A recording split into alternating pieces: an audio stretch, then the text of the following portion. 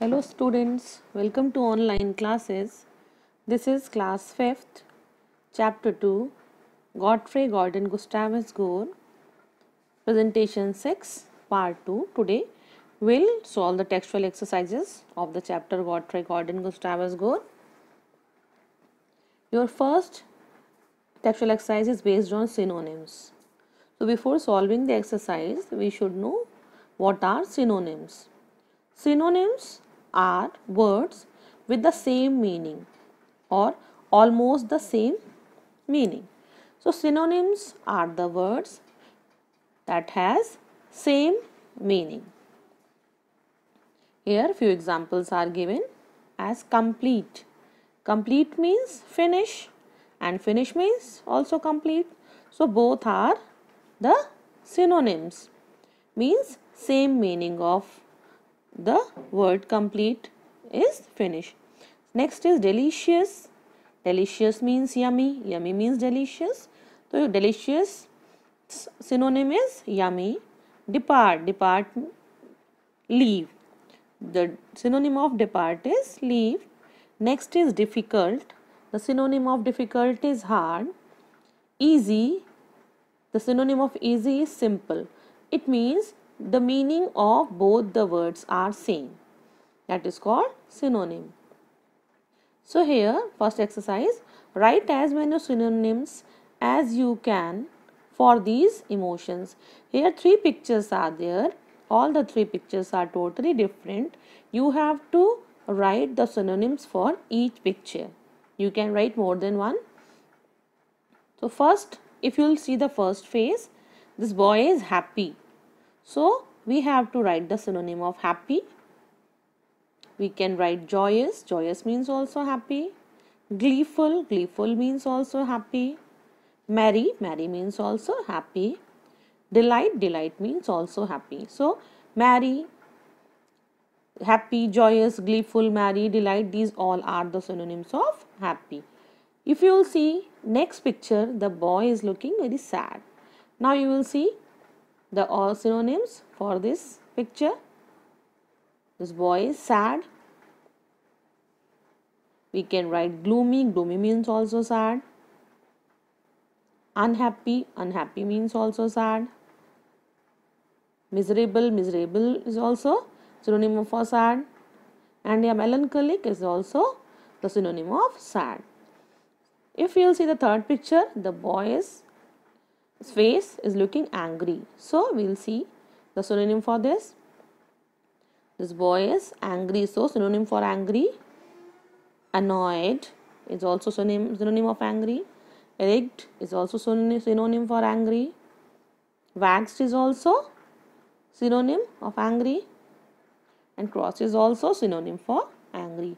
So here we have seen the synonym of happy is joyous, gleeful, merry, delight. Synonym of sad is gloomy, happy, miserable, melancholic.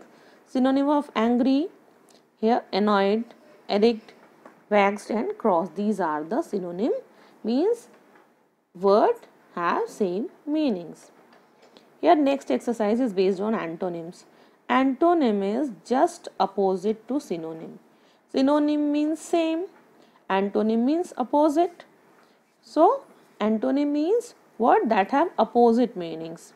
Here fast. What is opposite of fast? Slow. So slow is the antonym of the word fast. Small, big. Big is the antonym of small. So word that has opposite meaning, that is called antonym.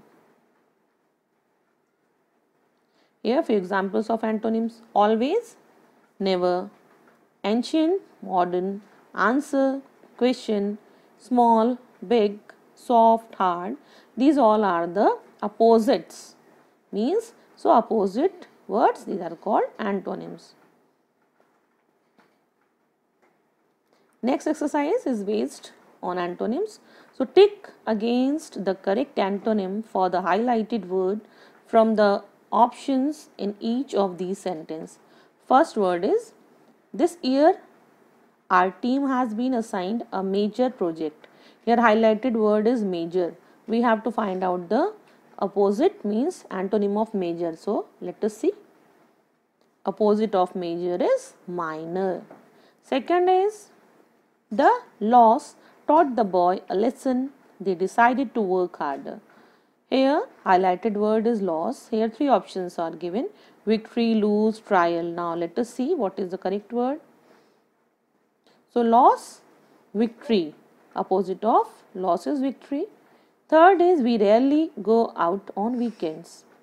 Here highlighted word is rarely and options are never, sometimes, often. So let us see what is the correct answer. Often is the correct answer for rarely. Next is Mohit knew that he was weak in grammar.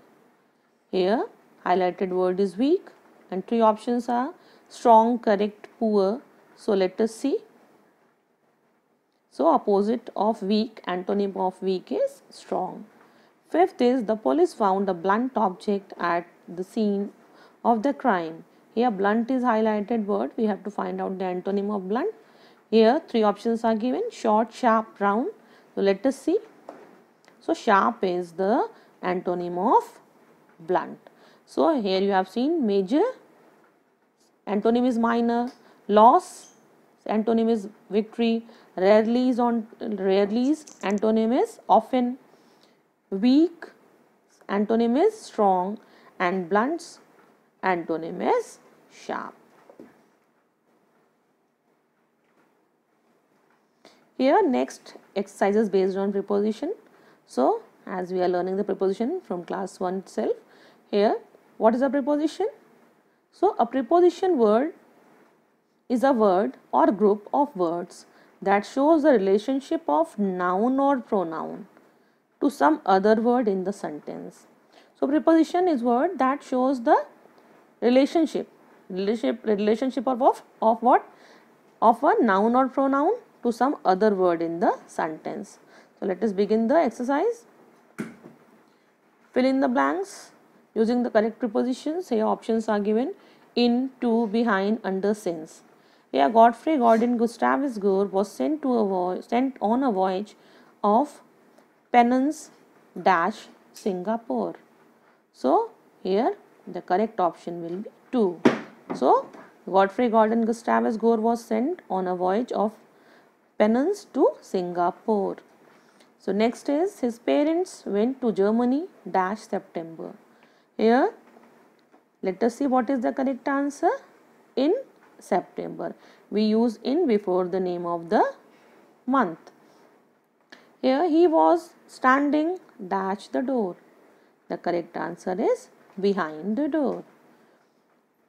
It has been raining dash last night. Correct answer is since. Here since shows that it has been raining since last night and till now also it is raining. She is hiding dash the table.